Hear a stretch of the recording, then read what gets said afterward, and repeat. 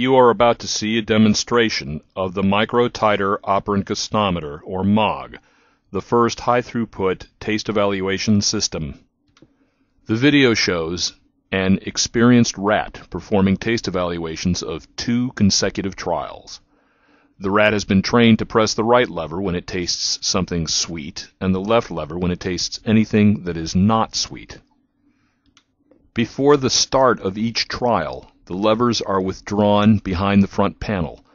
The slots through which the levers extend are visible to either side of a rectangular receptacle for food pellets.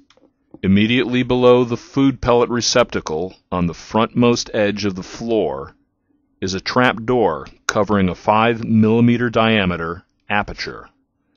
The XY motion table, appearing in the lower right corner of the video, moves the plate into position just prior to the beginning of the trial. The start of a trial is signaled to the rat by the sounding of a tone. When the rat hears the tone, it knows that the trap door over the aperture has opened, giving access to a taste sample.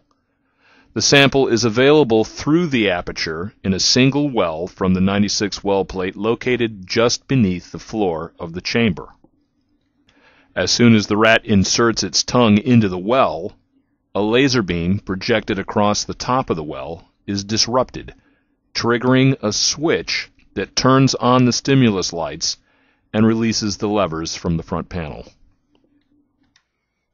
When done licking, the rat chooses the right lever, which is the sucrose lever, in order to earn its food pellet reward.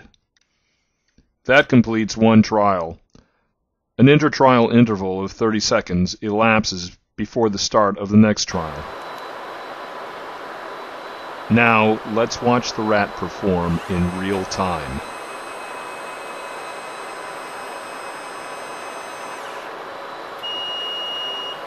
The first trial is of 300 millimolar sucrose, which is about a 10% solution. The rat licks over 30 times, each lick being recorded by the computer.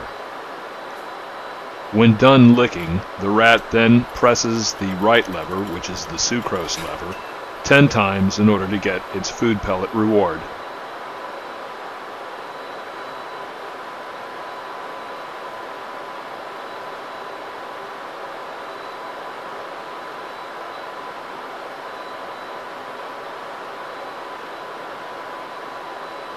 The next randomly designated well is then aligned with the aperture, and the next trial begins after a 30-second intertrial interval. This time, the solution presented in the well is 1 millimolar quinine, which is noticeably bitter. Since quinine is unpalatable, the rat licks only a few times from the well before making the correct choice of the left lever for food pellet reward. The rat evaluates all 96 wells within 60 to 90 minutes.